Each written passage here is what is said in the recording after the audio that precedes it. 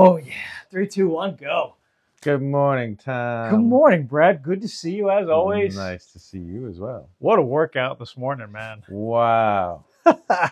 If I've said it once, I've said it 1,000 times. Tom is trying to kill me. Man, I had it in my mind last night that it would be heavy dumbbells. It was. And so it was. We saw the 75-pound dumbbells, the 60-pound dumbbells, the 50-pound dumbbells, Yeah. the 40-pound dumbbells. 40-pound ones.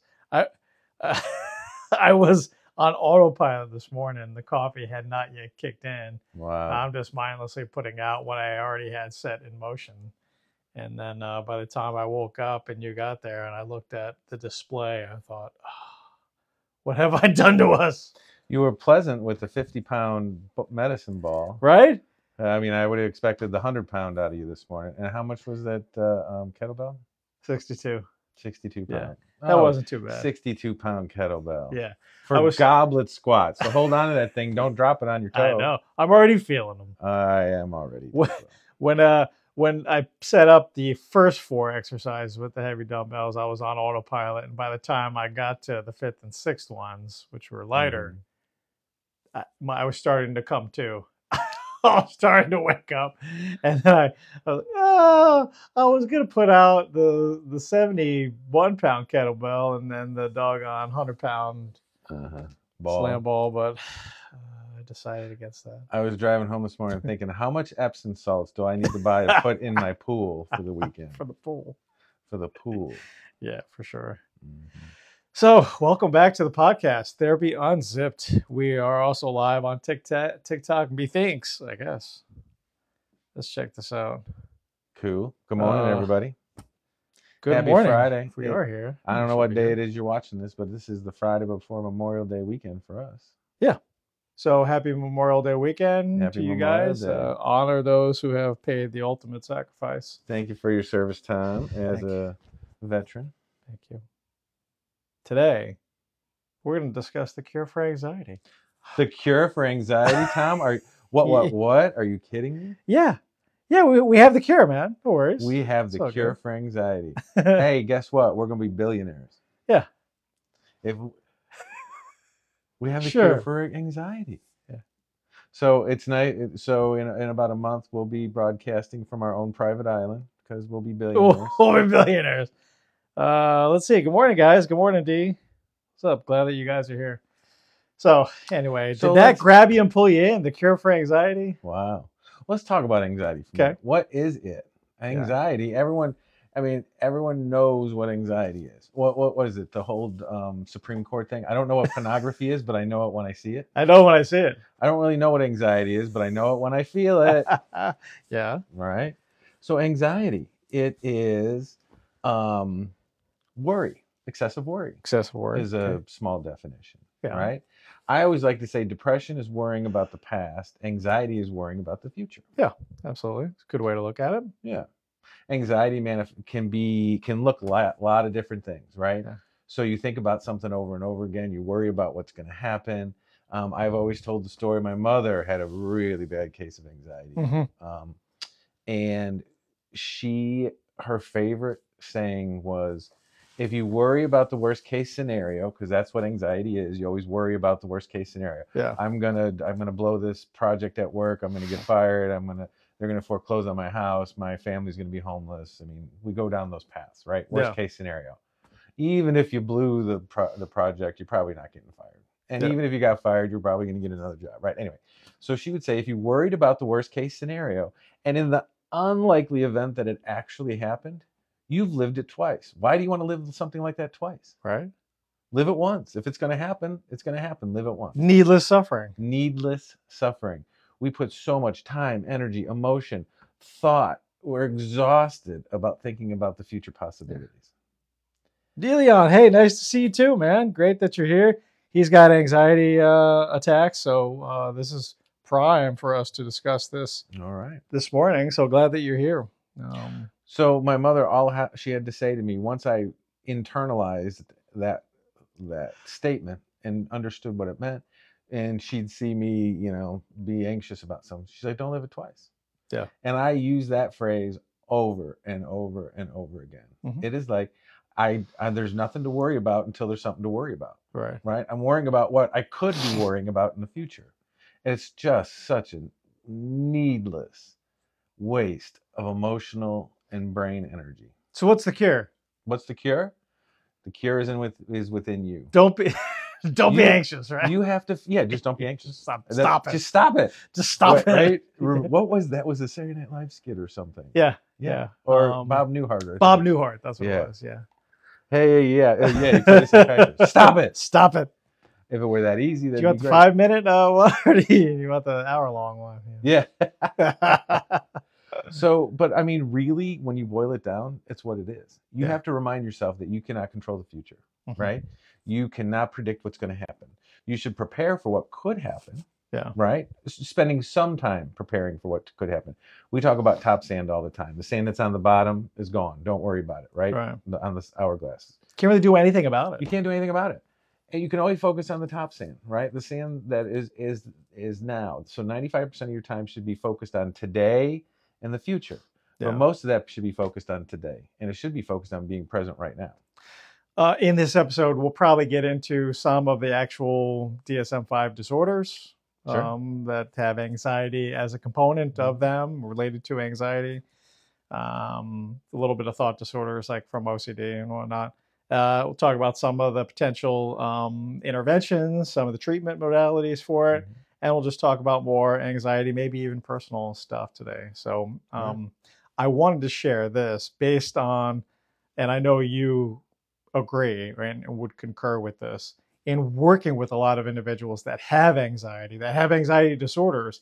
And a disorder just means that whatever that symptom is, it's impairing your ability, or it's interfering with your ability to function, an impairment of functioning. So you can still have anxiety and not have a disorder. Right. But anyway, anxiety. Most people who have anxiety don't have a disorder. Yeah.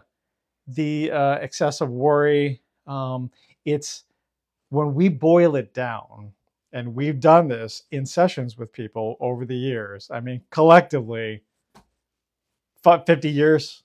Right. That work. Well, 100,000 hours. Yeah. Anxiety is fear. Fear. That's what it is. Yeah. It's all related to some sort of fear. Right. And so there are thoughts, automatic thoughts about fear, and then also like occurring thoughts about fear. And if we want to truly tackle our anxiety, doesn't mean it's going to cure it and make it all go away. It's the cure for today, right now, in this moment, is addressing what are those fears. Let's boil it all down. If you have anxiety and you feel like you don't know where it's coming from, okay, what are you doing right now? I'm going to work. Okay, let's just take this as an example. I'm going to work. So, and I feel anxious. I don't know where it's coming from. I don't really have any thoughts, or at least nothing that's current or present right now that I'm thinking that's causing the anxiety. But if we know that it's related to fears, or maybe a single fear, then what would be the fear related to what I'm actually doing? I'm going to work. My fear about work might be I'm going to have to engage with a Karen or a Kathy type of person. I know some great Karens and some great Kathys, so, but I also know some not so nice ones. Right. I might have to deal with a challenging person. I might have to deal with a difficult client, or it might be deeper than that. I fear that I'm not going to be able to sustain my entrepreneurial practice. I'm not going to be able to make enough money. I'm not going to be able to provide for my family. We're going to be homeless. These could all be fears associated with me going to work. There might be a fear that I'm going to get in a car accident and not be able to work, or something bad is going to happen. The fear might be even deeper than that. If I can't work and can't provide for my family and I get injured, of course, death is a huge fear that many people have. But okay, if I can't work, can't provide for my family, I'm going to lose my partner. My wife's not going to want to be around me, or she's not going to want to be in the marriage anymore.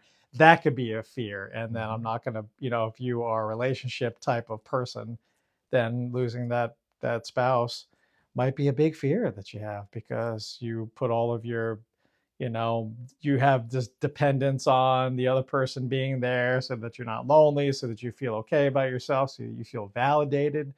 Remember, we talked about this morning needing this external validation. So maybe we'll get into that. But if you can discover what is that fear that is causing, that has precipitated the anxiety that you're experiencing right now, then you can either figure out what do I have within my control to assure that that thing doesn't happen? What can I do possibly directly or indirectly to prevent that thing from happening? Get into some sort of action, or acceptance of this is something that's out of my control, and whether I do or don't, it may or may not happen anyway. So why, going back to your point, why needlessly suffer? Only suffer if that thing happens, then suffer. Right. Live it once. So, but that's really important that you bring up that anxiety is based in fear, right? Yeah. Let's talk about different kinds of anxiety. So you have generalized anxiety, just that general worry. I kind of worry about all kinds of stuff, right? Yeah. And that could be boiled down sometimes of a fear of, am I safe? I'm not safe. Right. Or I'm not good enough. Or people don't like me. Or, you know, and some of those like, am I safe? I mean, kids that grew up in chaotic environments, right? Maybe parents drank, maybe parents weren't around, maybe parents split up and one parent had to work, and you know there was different caregivers. I mean, lots of different scenarios can happen, but people have a fear of I'm not safe, and so they have that generalized worry about. They can even have a generalized worry about everything because I'm not safe, you know. Yeah. So I'm anxious about making that long distance car ride. I'm anxious about meeting new people because I don't know who they are, and you know, are they trustworthy, and Right. or the you know, so the generalized. You can have specific phobias, right? Yeah. Like driving is a specific phobia, and it's like I'm not safe. I'm going to get in a car accident. There's all these crazy drivers out there, or a specific phobia of flying. I mean, that's a very common one. It's not safe. I'm going to die. The plane's going to go down. You know, the turbulent. You know, and they freak out. So those are specific phobias. Heights, snakes, exactly, all those things, and it's based in fear. The snake's going to kill me if I grab a ladder. I'm going to fall and die, break my back, whatever. So you have generalized anxiety of specific phobias. You have panic disorder, right? So like panic attacks, you know, people, you've seen people probably, maybe you've had one yourself. Feel like I have a heart attack, heart's racing, sweaty palms, feel like my head's going to explode, whatever. Panic is an external manifestation of anxiety, right? So your brain cannot process all the anxiety going through your body right now. So it pushes it physiologically. So you feel like you're having a heart attack. You can't catch your breath. You can't breathe.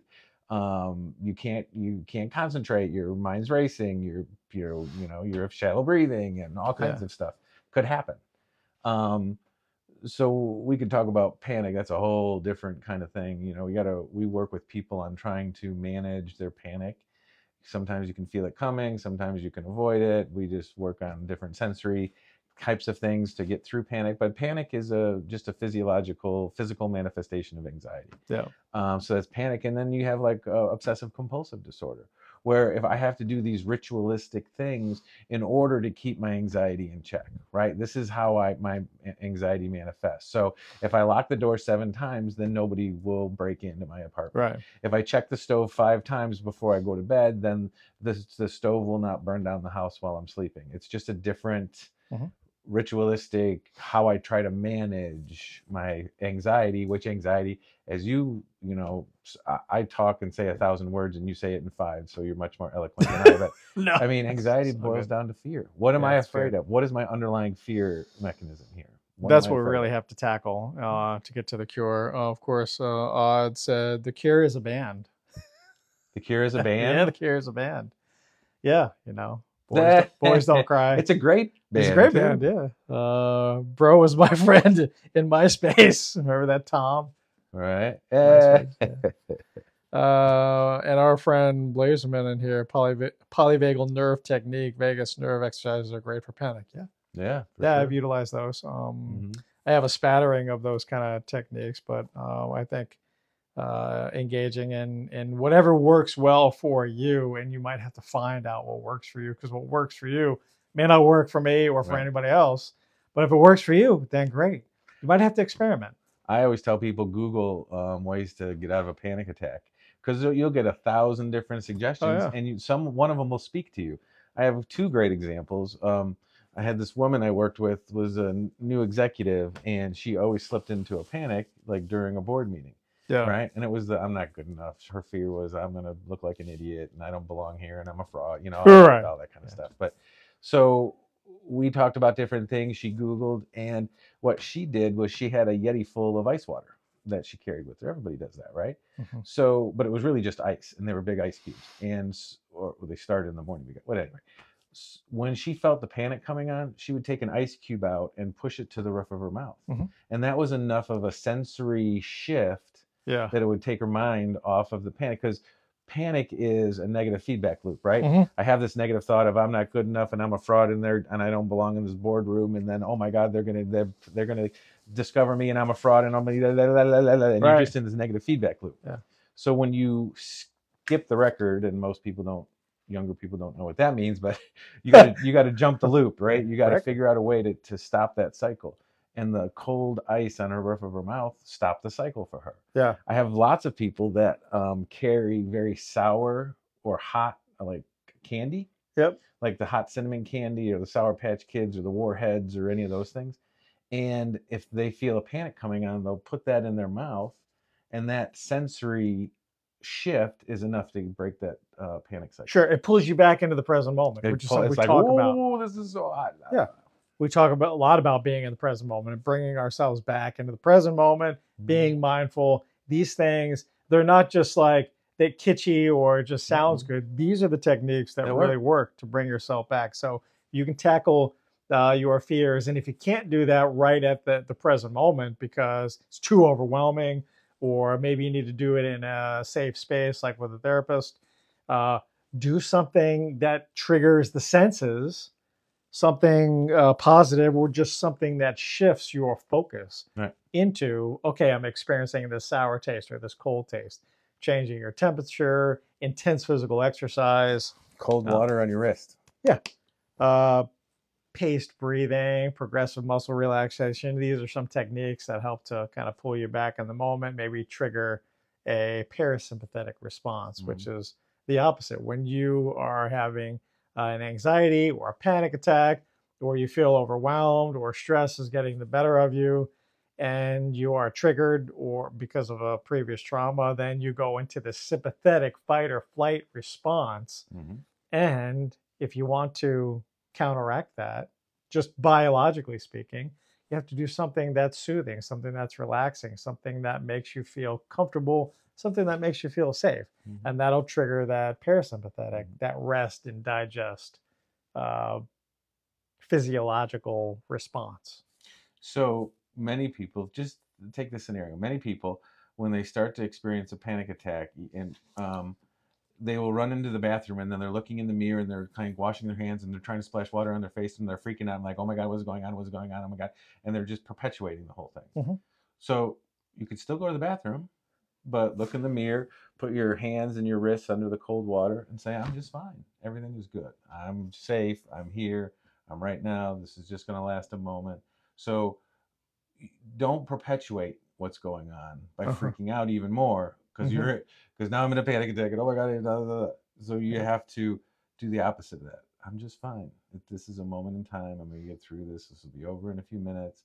Yes, it's not comfortable and my heart is racing, but I'm going to be fine, and this is good. And I've lived through this before. And so you have to do the opposite. So, and then, I mean, the technique that most people teach for that is just engaging your senses. What are 5 things I can see? What are 4 things I can hear? What are 3 things I can smell? What are 2 things I can touch? Kind of thing. Think about this. We have really good lives. I mean, like we can complain about shit. My life's a 10. Right, but our life's pretty much 10. The better your life is, the more you have to lose. When we're talking about fears, you might engage in some sabotage, because if my life's really good, everything's bubbling, my career is phenomenal, money in the bank, right? My spouse is really happy. We have a great life together. The dogs are good. Friendships are great. there might be that, oh shit, when is the next shoe going to drop? Right. What's going to happen? When is my world going to get rocked and flipped upside down? So I might do something to sabotage it so I can say, oh, look, there it is. See, okay, I fucked that up, right? Right. So because we have more to lose, there might be more of a fear present and subsequent anxiety that comes with it. Yeah, for sure. I was thinking that on the way over here today, like, Mm-hmm. shit, are we sabotaging ourselves sometimes? Mm-hmm. Are we creating adversity in our lives, or challenges for ourselves just so we can feel that, like, ooh, okay, this is the next thing that I have to tackle? Right. That's And I funny. do that in my life. Maybe I don't sabotage like relationships or business practices or anything like that, but I might engage in some challenging thing that forces me to have to act like, okay, I took on doing yoga and becoming a yoga teacher this Mm-hmm. year. Something that's really out of my element, something that I'm not great with, something that I've practiced sporadically, but I want to get really good at it. So it's been a challenge. So I've done it every single day this year That's already. great. And I became a yoga teacher, and I'm becoming like working on more advanced studies. And you can really go down the rabbit hole with that. And you can really perfect, I mean, just a simple pose like a downward facing dog. I mean, you could really work on perfecting that in such a way that, your elbows are almost to the ground, your head's on the ground, your heels are on the ground, and everything is stretched and lengthened and Mm-hmm. opened. And, I'm not even close to being there yet, but like just doing that one pose, like you can each day work on it and perfect it and tweak it a little bit. Right. Sorry, I'm talking too much about this yoga thing, but that's just like a challenge that I've Right. taken on this year. So if you notice you're the type that life's really good and I feel Mm-hmm. like I'm going to sabotage something or I feel like I'm going to screw something up because that's what's comfortable for me, because that's what my life has always been, a series of unfortunate events or traumas that have happened, then you might be prone to engaging in doing things unconsciously that are going to screw things up. So, did I miss anything? Blazerman. But for real, I found exercise consistently helps so much for anxiety. Yeah, 100%, man. That's what works well for me and works well for you. If you can find what works for you, then do Mm-hmm. those things. If you have the formula, it's so funny when I have clients in here and I say, have you ever engaged in exercise? Have you ever done yoga or something, Right. And they're like, yeah, I did it. And when you were doing it, how'd you feel? I felt really good about myself. But now I'm like depressed and anxious and like, just worried about my future. I feel like my partner's cheating on me or going to leave me or something. I feel like my whole world is going to get blown up at any moment. Are you doing any exercise or yoga? Those are just two examples, but Mm-hmm. you can fill in the blanks or whatever. No. No. Yeah. Exercise is so important. Mm. We talk about the top 5 things that you just got to do every day, to prepare yourself to manage. The definition of a happy life is not the absence of adversity. That's what people want. Like, I don't want adversity in my life. And when I have adversity, it makes my life crappy. And see, I have a crappy life because I have adversity. Yeah. Everybody has adversity. Every single person has adversity of some point every day, right? Yeah. The secret of a happy life is not the absence of adversity. It's how you manage the adversity that comes at you on a daily basis. 100%. And we talk about getting halfway there is doing 5 things a day, Yeah. right? Getting good sleep. Sleep is the magic bullet for good mental health. Yeah. A good sleep schedule, 6.5 to 8.5 hours a day, 7 to 8 hours a day. Some basic good nutrition, right? It doesn't mean you have to follow a specific diet, to the letter. It just means don't eat a bunch of crap every day. Mm. You know, you don't a bunch of preservatives and all that garbage that they put in a box, or all of that fast food stuff. So I eat fast food like probably once a week, but I only eat it like once a week. Yeah. Others, mostly the other food I eat, I try to be as good and healthy, and not from a box as possible. Yeah, that burger you were telling me about this morning, you were like, it was Yeah, delicious, but afterwards, oh no. I didn't. Yeah, you eat all that crappy food and you just don't feel good. So anyway, sleep, nutrition, just eating clean most of the time. Hydration, water is so important. Um, Following some basic schedule. Don't live your life aimlessly, right? You don't have to follow it and have a schedule for every half hour of every day, but follow a basic schedule. This is when I work out every day. This is when I take a walk. This is when I eat. This is when I work. This is when I sleep. And the last one is some form of exercise. Right.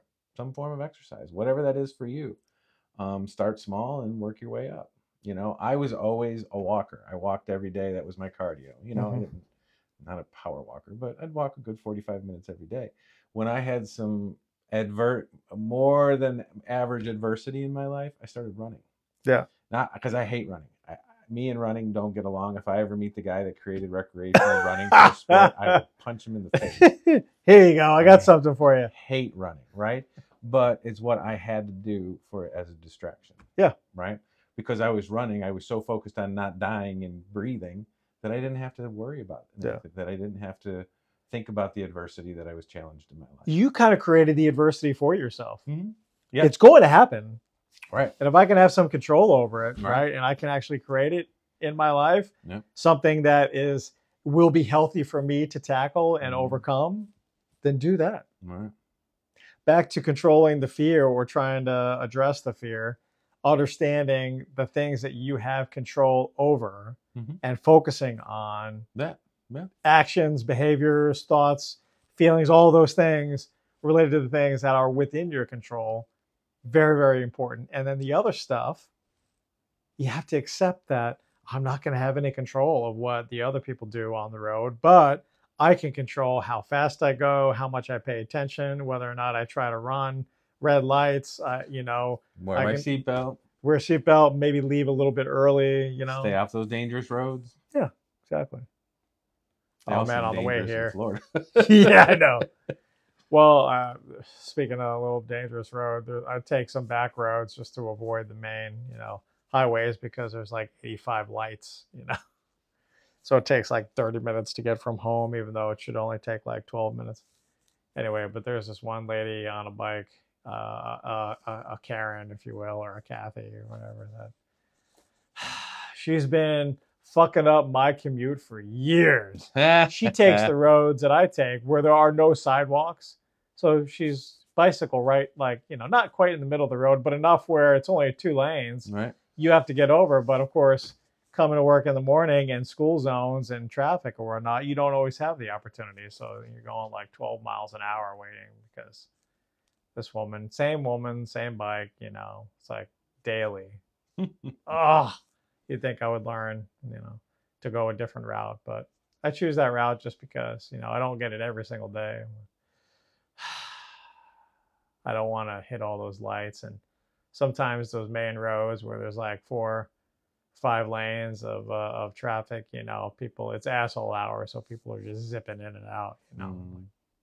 Hey, anyway. Stop talking about me. Yeah. I only do that on my motorcycle. Well, I mean, you can do that, right? You can take off on the motorcycle and you can really gun it and just. Well, and you know, most people, boy, this is taking a switch, but most people on motorcycles, they're like, oh, look at that guy. He's a jerk on a motorcycle, right? Motorcycles go fast to get ahead of the traffic because they don't want to ride next to cars because the cars are trying to kill them constantly. Yeah. So on a motorcycle, I go fast to get away from traffic. So I just want to get 20 yards ahead of all the traffic and I'll stay there. I don't have to speed, but I'm staying away from all the cars. I don't want cars next to me. Of course. So that's why they do that. If you're wondering why they do that, that's why they do that. So let's run through some of the disorders. Once again, the disorder is whatever those symptoms are, they are creating a situation where you are having difficulty functioning in life. So generalized anxiety disorder. It impairs your family, relationship with your family, ability to go to work or school, impacts your health. Right. You know, one or all of those things. Generalized anxiety disorder, social anxiety disorder, separation anxiety, panic attacks, panic disorder, agoraphobia, specific phobias, obsessive compulsive. Those are kind of the main ones that I leave. There might have been something that I left out. Selective mutism or something. Well, I mean, there's generalized where you worry about all kinds of stuff. There's specific either specific phobias or like social anxiety, or Yeah. those are specific, that you worry about one specific interaction or one specific thing. Panic is when the anxiety increases to a point that it's a physiological manifestation of anxiety. And then social, afraid of like social right. situations and whatnot. Agoraphobia being, afraid of Outside. being in crowds or being out of the house, or so anyway, and we didn't really talk about trauma too much today, but post-traumatic stress disorder, that has a component of anxiety in it. So For sure. anxiety can be a symptom related to a lot of different things, but we're just kind of talking about the main, specifically anxiety related We disorders. should do. We'll do a show on PTSD. Yeah, it's That's a good always one. really good. Yeah. So Well, what are some of the? Let's back that up. It's not a good one. Is that right? Yes. It's a bad one. Super that you have that. Let's that's let's get awesome. No, it's not a good thing, Yeah. but it's a good thing to talk about. Absolutely, because a lot of people have it. And, so why such an increase in anxiety? Like, we're in an anxiety True. epidemic, right? Yeah. So, I mean, even like 10 years ago, we'd have people that we treat with anxiety. Every person that walks in the door has some level of anxiety right now. Everyone. Every single person. And what is going on? Yeah. So we talk about it boils down to a fear, right? And everybody has a fear of not being in control. Like, I'm not in control. And what we're seeing on the TV and on TikTok and on the news and on whatever it is we're getting information is telling us that we're not in control. The world's upside down. Our political system is upside down. We're going into one of the most contentious elections of our lifetime, right, with huge ramifications on the outcomes. Enormous. Huge. We have the world that's upside down, and there's wars creeping up everywhere, all over. There's the unrest all over the world. We just came out of a pandemic. Right? Our economy is, in an interesting place. Prices are going up. The interest rates are through the roof. Are you kidding me? I'm looking at buying a house right now. Are you kidding me? At 7% interest on a mortgage? What? Anyway, as I digress. Yeah. There's lots of everything. Every news point or every information that we receive is telling us that we're not in control. All out of our control. And I remember you saying a while back, anytime a community or the world experiences a significant event like the pandemic, the effects are not truly felt or realized or seen, observed until 18 months to 2 years later. Yeah. And hello. Hello. Hello. Hello. Yeah. So all this shit that's happening out there, and we see it all over social media, all over the news. Even if you're not watching the news, people are still talking about it or Googling it, or, feeds are coming up left and right. So all the stuff that is completely out of our control. You know what absolutely 100% kills me is the governments have come out over the last year and told everybody, yes, aliens exist. Yes, we've been in contact with extraterrestrials or beings from another planet for years. But it's like nobody even cares. It's like, yeah, okay, cool. And that's awesome. Yeah. I'm like, holy moly. Like, this stuff exists, but no one even is talking about it. Yeah. Oh, yeah, that's cool. We've got some comments from our friends out there. All right. Our friend Blazerman always has some good comments. So trying to control is the problem.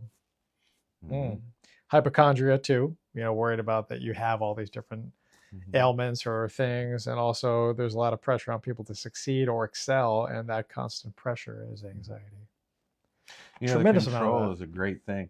Think about you're on the highway and you're driving in a stressful situation, and the tighter you grip that wheel, the better you drive, right? Right. No, but you feel like it. No. Yeah, you're trying to control things, physically. So just let go, and you're better if you just relax and kind of go with it. But control is a very common thing. Control is a basic element of obsessive compulsive disorder. Right. And I am taking control out of a situation that I can't control. With that specific disorder, if you cannot control those situations, you cannot control the intrusive thoughts or the obsessive thoughts, then What can you do about it? Well, I can think about it over and over again. I can ruminate about it. Mm-hmm. I can engage in these acts like counting, washing hands, flipping the light switch on and on, all those different things, germs, I got to wash the sheets twice a day, things of that nature. Those are things within my control. So I feel like it's reducing some of my anxiety, but it's really not. With OCD, the more that you engage in those compulsions, because they don't have a direct effect on what it is your fear is, the anxiety is going to get worse. OCD, and this is going to be a little controversial, but eating disorders. Mm-hmm. I can't control A, B, and C, but I can control how many times I check the stove, how many times I lock the door, what food I do or do not put in my mouth, how much I exercise. Right. I can't control these things, but I can control these things. Sure. So they offset each other, right? Yeah. No. That's the problem. They just do not. You think they do. You're trying to play that game in your head where they offset each other, but they don't. No. So really good comments. Thank you. Thank you guys for being in here. And that I see it with the young people that I have in here in the office, that with school and grades and doing all these things so that they can get into a good college, like they are at their wits' end of trying to meet all these expectations, not only of their parents, but in competition with each other and with just society at large, feeling like they need to absolutely excel. And look at what social media has done.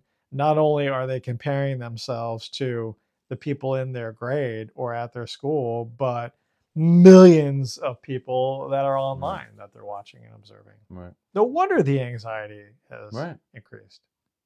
I mean, the expectations are ridiculous. Yeah. And teenage suicide has gone up. Yeah, it's not just because of bullying. It's a lot of the anxiety of not meeting those expectations or not feeling like they're ever going to meet those and setting such unrealistic expectations. I mean, watching kids, young adults now, prepare for college and whatever. It's like to get into some schools, the expectations are so ridiculous. Right. Straight A's and it's not just your grades, but it's your experiences and what did you volunteer for? What's, are you a well-rounded person? Do you play sports? Where did you work? What did you volunteer? What are all your extracurricular activities? Yeah. And I mean, just to get good grades takes up 95% of your emotional and, brain energy. Yeah. But then you have to do all these extra things. But do you have time to be a kid? Yeah. There's no time to be a kid. Yeah. Well, that's why so many kids get to college and crash and burn, because they've lived such strict lives for so many years prepping for this, and then they get to college and it's a very small percent of the population now that's 25 that can actually afford to buy a house. Yeah. Like I have almost 25 and a 21-year-old, and the things out of their mouth is that I won't be ever be able to afford a house. Right. Yeah. It's anxiety provoking. Yeah. But worry about things that are in your control, not things that are out of. Why are you gonna have anxiety about a house that you can't buy in 10 years from now? It's not serving you. Let's worry about that. Yeah. How is that worry? How is that engaging in that fear serving you right now in the present moment? It's not. It's not. Who knows what's going to happen a lot can happen in 6 months. A lot can happen in a year.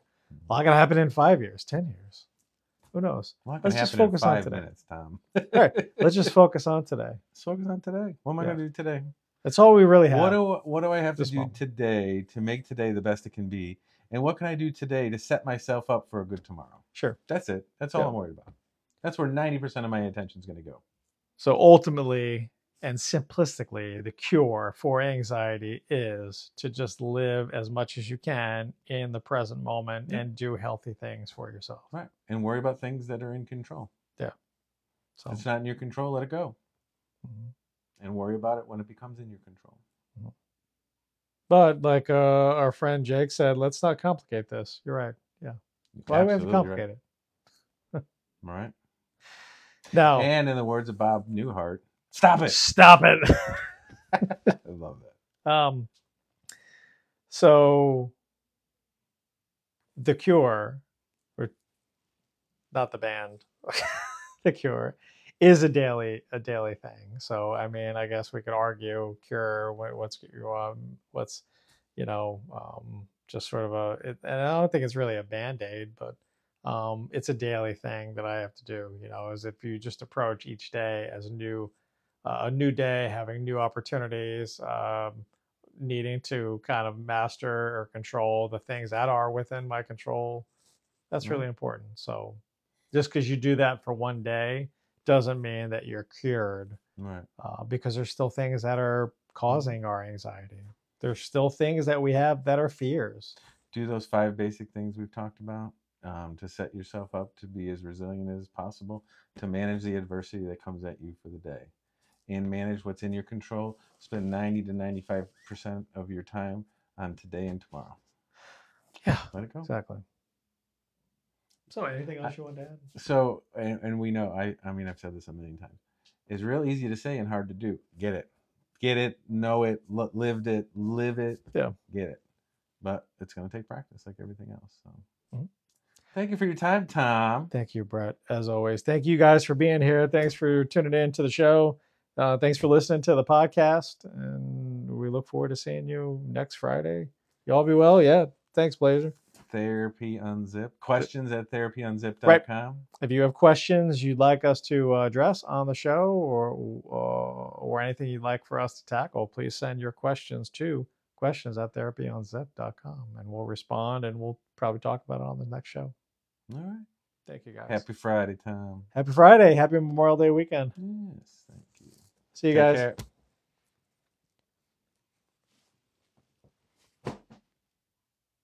Now. All righty. Now go enjoy your fucking day.